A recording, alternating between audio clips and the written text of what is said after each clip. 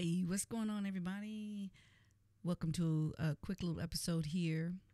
I don't know if you've been watching, but I've been having a little trouble with my picture on picture. So for the last couple videos, I've not done picture on picture because my camera kept glitching. And I believe I have found the fix. Now, I reached out to Ecamm. I think they were a little confused because they'd not heard of this.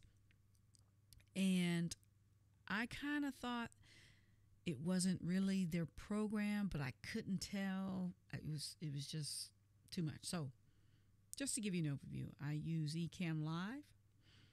And my camera is the Elgato Facecam, which is very awesome. I mean, I'm in limited low light right now.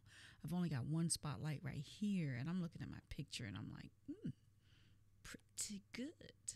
So let's get into how I fix this. So just to give you an example, I was doing picture in picture, like so. And down here at the bottom, if you look at me here, in this little window, it kept glitching.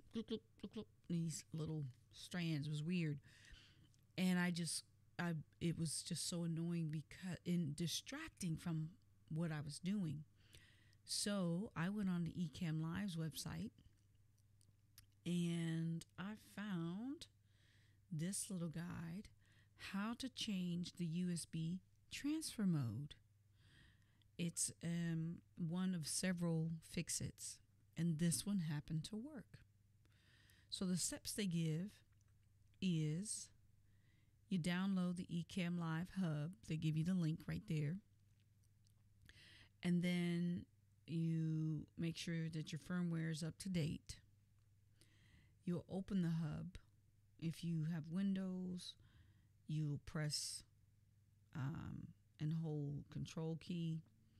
If you have the Mac, you'll press the Command key, and then you'll make the changes. So I'm going to demonstrate that for you here. Let's see. I'm going to open up my hub. Okay. So you're gonna see me in the screen. Yep. You see my green screen. My magic show has gone away. So anyway, as you can see, my green screen there and my messy desk over here. Yep, that's it. All its glory. But anywho, so you go up here and you hit Command and you click this. And you can see here, it shows your firmware. So my firmware is up to date. And then here you have the USB mode. If you click this down here, mine was on automatic. So I switched it to isochrome, and voila. It worked. Just that easy. It worked.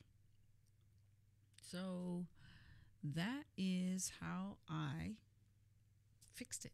I got a green screen. I'm sure you already knew that. But anyway, just wanted to give you that tip.